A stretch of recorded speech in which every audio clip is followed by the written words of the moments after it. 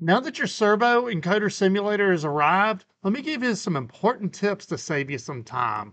As far as the output goes, which is what we're going to spend a lot of time in this video, the servo and encoder simulators are exactly the same.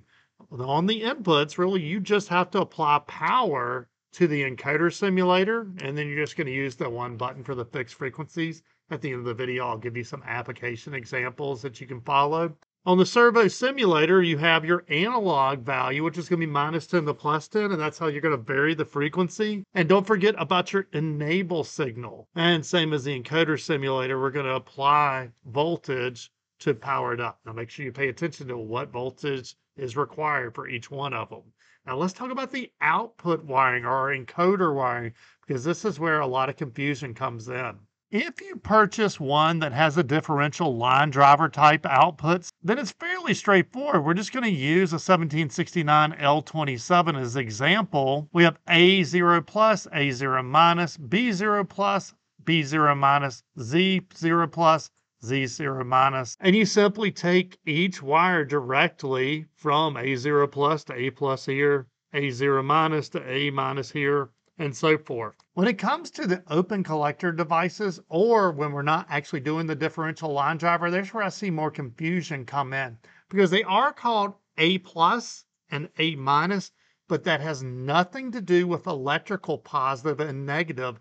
It has to do with whenever A plus is turned on, A minus will be turned off, and they're always alternating, and it's part of the way that they check the voltage. This is an open collector input. That means it's going to take positive voltage in the range of 5 to 24 volt, and it's going to sync it to the common through the module. When we get to this micro 850 wiring example, you see we get tremendously less information. And this is fairly common, unfortunately, on encoder connections.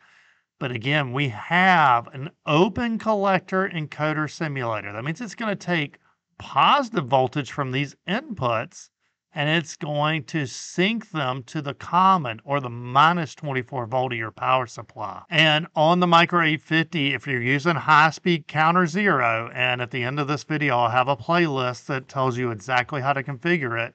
We're going to use input 0 for A, input 1 for B, and input 2 for Z. Now notice in that sentence, I did not say plus or minus. Mainly, if you use A plus, you have to use B plus. If you use A minus, you have to use B minus. The Z is actually going to depend on how your logic needs to be, and we're going to talk about that. Now we know that we have an open collector encoder, we're connecting to it, so it's going to take it to the common or -24 volt. And that means this COM0 right here needs to have +24 volt connected to it. And this is going to be the opposite of what you typically do for a button or something.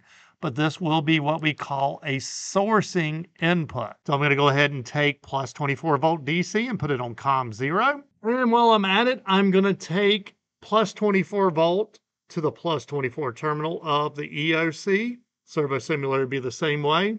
And my common to the -24 volt. That gets us powered up here, and we have our common now on our Micro 820. Now let's talk about this because your particular application is going to determine what you're going to do here. First, if you're simply simulating a flow meter or something that is just a pulsed counter, all you're going to do is take A plus and connect it to input 0. You don't need to worry about any of the other terminals.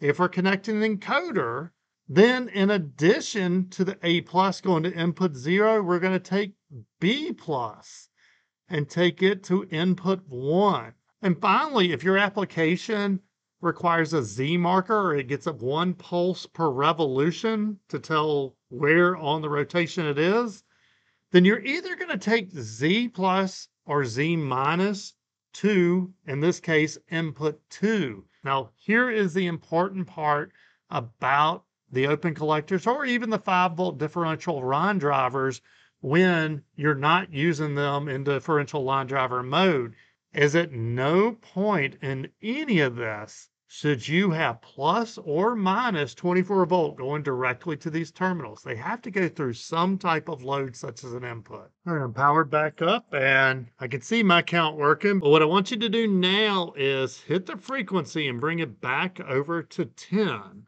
And one, if it's flashing slowly, it's forward. If we hit it again, it flashes a double flash. That is going to be reverse. And you hit it one more time and it's solid, it's not running. We're going to hit it one time and we're going to have it on 10 hertz and have it flashing. And here's a time to look at the actual PLC. Don't try to look at an HMI IO state or something because we want to make sure these are working before you move on to your program. I want you to look at your indicators and make sure that your input 0 and input 1 or whatever your A and B mainly are connected to are flashing at that 10 hertz. Now, the Z one you probably won't see happening because it only happens once per revolution.